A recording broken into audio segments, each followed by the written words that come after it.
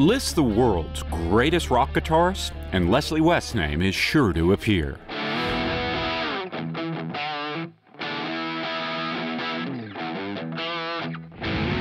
Any idiot can play the song. If you picked up a guitar within a day, I can show you how to play the song.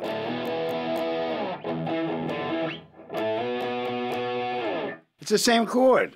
From the time he and his band Mountain performed at Woodstock in 1969 through the 1970s, when their songs were FM staples, to today, where Mississippi Queen and Nantucket Sleigh Ride are played on every classic rock radio station, West has ascended to the rock and roll pantheon.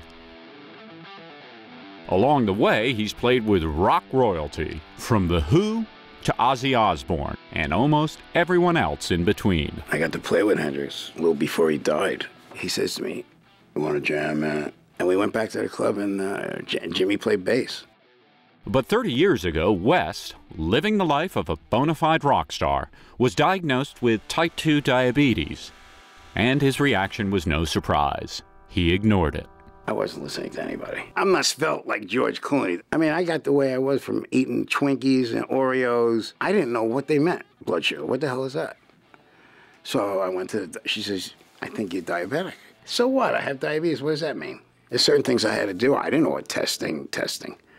I tested a microphone. That's what, you know.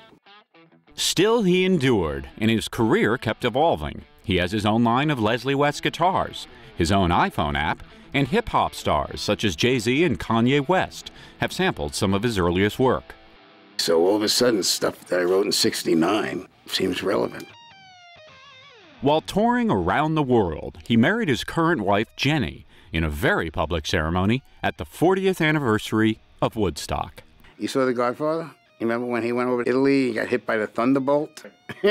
It's the Thunderbolt. He's a very charismatic guy, and I swore I'd never date a musician. I come from a long line of people in the music industry, and he changed my mind. Last June, while heading to, of all places, Mississippi, West, still overweight and a cancer survivor, started experiencing excruciating pain in his right leg. When his leg turned blue, he and his wife knew something was amiss. And the next morning, my foot was turning blue. I mean, it was cadaver blue. And I kept feeling it, and I didn't feel the pulse. So we went to Ocean Springs Hospital. He came up and looked at it. He says, "I got to take you to the emergency room, man." Now he's out, and they said, "Here's the deal.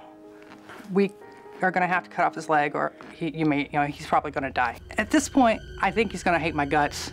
You know, I have to make this decision. He's completely incoherent. She said, "Well, wake him up, because I don't want him to wake up and say, 'I just meant to say, pass the salt, you evil bitch, you cut my leg off.'" So he said, "We can cut it off below the knee, and chances are he'll never make it out of here without doing more surgeries and jeopardizing his life. Obviously, every time he goes under, or we can go above the knee."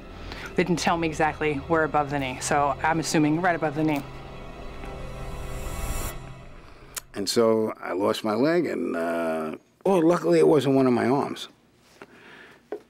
Then we wouldn't be having this conversation right now. After surviving the surgery, West did what anyone who knows him well would expect. He called his friend Howard Stern. He asked me, "Where's your leg, man? We can make a lot of money with that leg. I think it's in the Mississippi River or something." He was great about it, but it did me good to talk to him. Right now it's like, you know, it's short, but who wants to go through that again? Because I see some people that are below the knee, they just snap on that leg, and they can walk fast. Mine's a big procedure. You got to put a sleeve on with a bolt. You know, I used to be able to go out, can't just jump in the car. I test my blood now on my fingers 12 times a day. And I only can do it on this hand because I'm going to prick my fingers. I'm not going to do it in the fingers I play with. West is grateful for the support he's getting from friends and fans. They came out with this vehicle called the MB1. There's ramps that come out of the middle. And I guess they saw on Facebook. I had to cancel my tour because there wasn't a vehicle. The owner of the company, Fred Drasner, used to own the Daily News. Fred just called him up and said, "Give Leslie one." Even as his 2011 album Unusual Suspects went to number 4 on the Billboard Blues charts, West, with the help of his wife, is paying attention to his health and managing his diabetes. Well, you know what we had He's last like night? a 3-year-old. What we had last night? Roast chicken and green bean casserole or something. No, we had Brussels sprouts. Oh, Brussels. Yeah. Anything you want Southern, I can make a healthy version of it. I eat vegetables now. My wife, she wants to keep me around, I guess. And Wes says he has a simple answer to anyone who wants his opinion on dealing with diabetes. Go to your doctor and listen to what he says. That's what I say. Test your blood sugar. That's what I would say. Because if you don't test, how are you going to know?